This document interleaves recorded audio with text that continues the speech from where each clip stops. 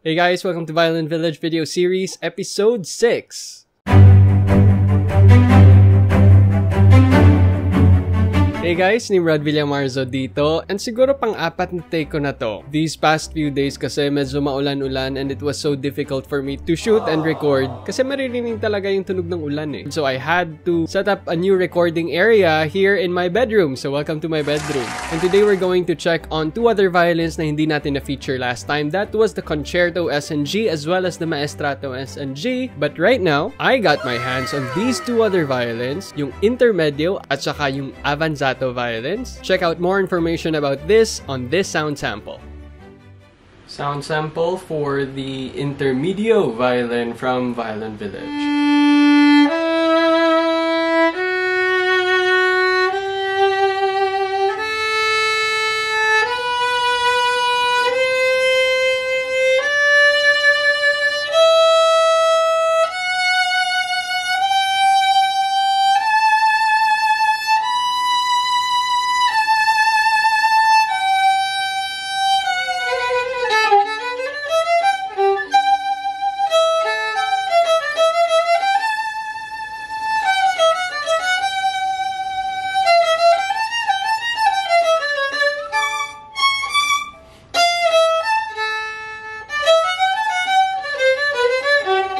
Sound sample for the Avanzato violin from Violin Village.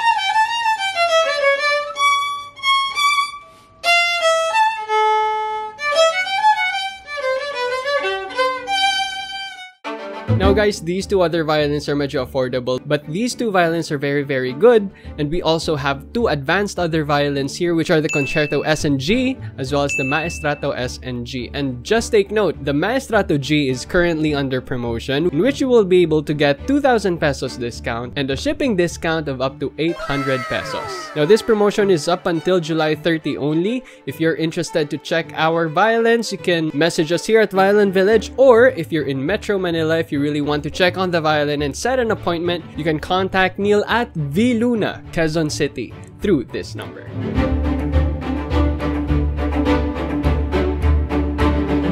Now this time, ladies and gentlemen, we're going to take a look at why, bakit nga. Minsan ay tigas tugtugin ng violins natin, especially yung mga strings niya. So it has something to do with the tension, or does it have something to do with the build of the violin itself? We will learn more about that from the owner of Violin Village himself, Sir Chester Nimrod Elias. Hello, good day ulit sa inyo mga Violin Villagers. Kumusta kayo? Kumusta ka, Kuya Nimrod? Isa sa mga problema ng maraming violinist. Although magaling sila, may kilala ako mga magagaling na violinist, pero madaling mapagod yung kanilang fingers. Kasi napakahirap tugtugin ng kanilang violin. The harder your strings, the more difficult it is to play. Kahit na napakagaling pa kayo, if you don't have a violin that would suit your skills, mahirap talaga and you will be discouraged. So ano nga ba yung mga reasons? Yung iba, they've done everything, they've bought expensive, low-tension strings, pero matigas pa rin at masakit pa rin sa kamay. Huwag niyong pilitin kasi you will be strained and you will be discouraged to play. It's when playing becomes not enjoyable anymore.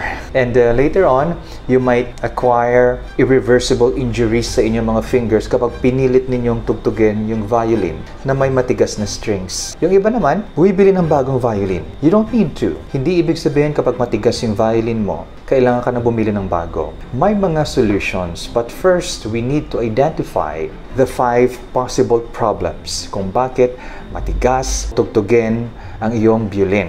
First problem, baka masyadong mataas yung bridge. You're using soft strings, but if your bridge is high and not well trimmed, it will produce very high tension.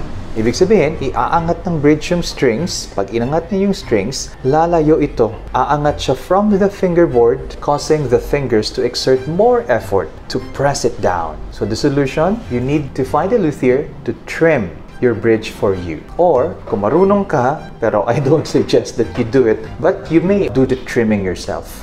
Pangalawa, check your nut. Itong, this tiny piece of wood, this is the nut. Kasi, pag bumili ka ng mga factory violins, especially yung bago, binibili sa mall, yung nut nun, usually untrimmed. Ibig sabihin, mataas siya. Kapag mataas yung nut, mahirap tugtugin yung strings in this part of the neck. Kasi nga, it elevates the strings, lumalayo siya sa fingerboard, you need to exert more effort para it may be pressed down. But the disadvantages of the factory-made student violins, yung nut kasi nila, painted wood, hindi siya pure ebony. What happens when you have an ordinary violin with painted nut and fingerboard, kapag binawasan mo yung nut, lalabas yung kanyang true colors, puti po sa loob, hindi na siya black. But I guarantee you and I assure you, yung violins namin are made of ebony wood. Even if you trim the nut, itim pa rin po sa loob. The third problem, mababa na yung bridge, mababa na yung nut, malambot na dito sa first position, pero pag pumunta ka sa fifth position, mataas pa rin. Check the angle of your fingerboard. Baka sobrang mababa yung angle ng iyong fingerboard. So, ibig sabihin, kahit na manipis dito or mababa na yung nut, but if the angle of your fingerboard tilts downward, mataas pa rin dito, even if your bridge is low. That needs a major repair. The luthier needs to remove the neck and then re-angle the neck upwards. Another, mababa yung bridge, mababa yung nut, tama yung fingerboard angle, pero matigas pa rin. Check the belly of your violin bridge. Baka nag-expand, tumaas siya. We discussed it before, kapag mataas yung humidity sa area ninyo, it rises yung belly ng violin. So kapag nag-expand yung belly, itutulak yung bridge pataas, it will also lift the strings upward. Mas mahirap po siyang pindutin pababa. And lastly, the most basic and common source of the problem is maybe you're using thick strings o matigas na strings. Naturally, yung mga bakal o steel strings are harder to press compared to synthetic strings. But depends also on the diameter of the strings. Kailangan i-check ninyo yung product. May mga strings na soft yung material like perlon, especially yung pure gut. Pero sometimes the diameter o yung thickness ng strings ay mas makapal. So you really have to inquire. May mga label naman dyan eh. Soft ba ito? Hard, high tension? So that's one of the solutions.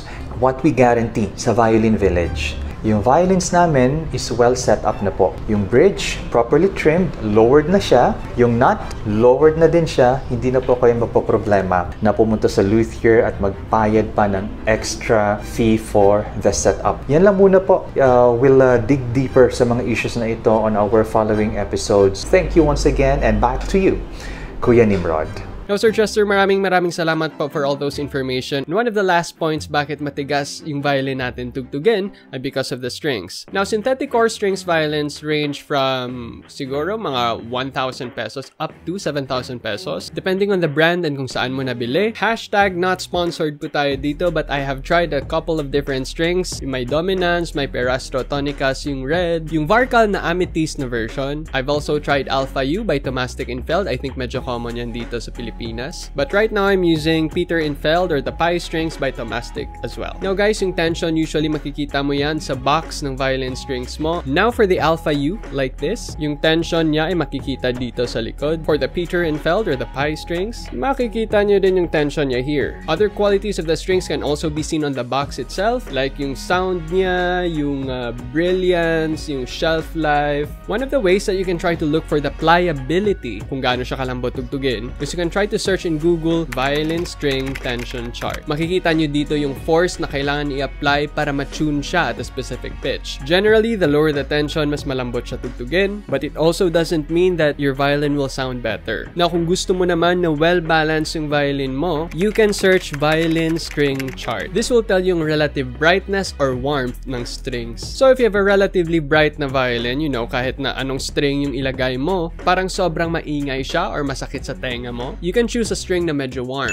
If dull naman or medyo muffled yung sound ng violin mo, you can choose a string na medyo bright. However though, please take note that these are general guidelines only. In the real world, there are a lot of things affecting the sound quality of your violin. So part na dyan yung sound post mo, yung position yan, yung after length, yung gauge or thickness ng strings, etc. Alright guys, so comment reading section tayo ngayon. We have one from Rave Revelo. Proper violin care and maintenance tips. Please think sa knowledge every episode, Sir Nimrod. Since we're talking about strings, one of the things siguro na ma-suggest ko dito is that every time after you play, you really should clean up yung rosin na naiwan sa strings at saka i-rub mo siya up until the strings warm up. Kasi every time you play, some sweat and oil gets inside the strings eh. So when you're trying to make it warm, medyo nag-help ka na para mag-evaporate yung mga sweat at saka yung oil na na-trap inside the strings. Now, proper care and maintenance, that is something na a whole different video of its own and probably we can do that in the future. We also have another one from Mr. Luke Limbo. Every episode of this series makes me surprised. Parang wala pa atang episode na di ako nabibigla at namamangha sa mga information na binibigay ninyo. Talagang iniisa-isa ang bahagi ng anatomiya ng violin. More episodes like this. Maraming salamat, Sir Luke. Yes, iniisa-isa po talaga namin. Saka medyo matagal-tagal pa yung pagsasama natin dito. So guys, if you want to follow me on my socials, you can see that one here. Just a reminder, Maestrato G is still on sale. You can go to our previous episode, yung episode 5 namin, take a screenshot, and then when you order, include that screenshot, ma-apply yung discount nyo na 2,000 pesos and a shipping of up to 800 pesos. This is up until July 30 only. Maraming salamat guys sa pagsubaybay ng Violin Village video series. Once again, I'm Nimrod Villamarzo and I'll see you on our next video.